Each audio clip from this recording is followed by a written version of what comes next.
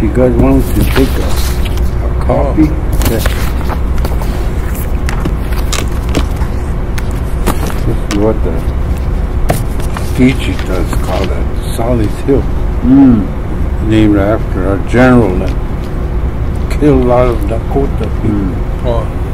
So they honored him, named that. But before that, the Dakotas, they call it Šuŋg Paha, because there was always a white stud in that area.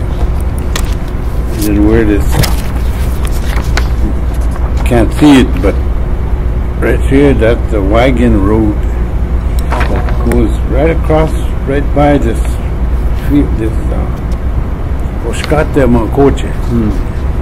And the wagons, when they come to the trees by Helena's, they would have to stop because that stud would come around hollering, looking for a mare. So anyway, and then they said when they had their horses staked out and stuff, that stud used to come around here too. That's why they call it Šuŋg Paha. Sally's Hill. Sally's Hill. Yeah. And then Sam, he told about the Paha. Paha. Announcer. He said they didn't have microphones. He said that man was named. He had an Indian name Felix Little. He's a little guy. Yeah. Felix Little. I don't know if you remember him. Yeah. Felix. So his team, he had gray horses, and he would ride one. He has a pound money. He was the announcer.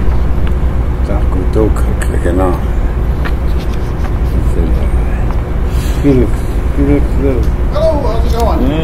Good morning. Yeah.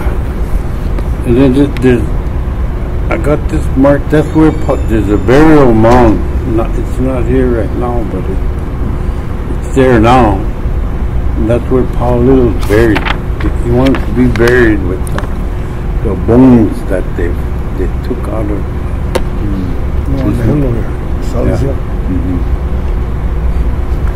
And then a short way there's another hill.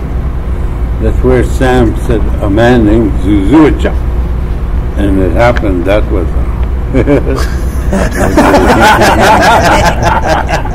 He's still here. That young cat. He had a facelift.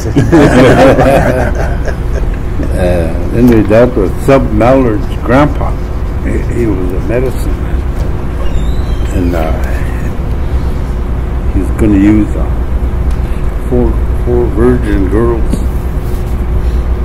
to ride them horses.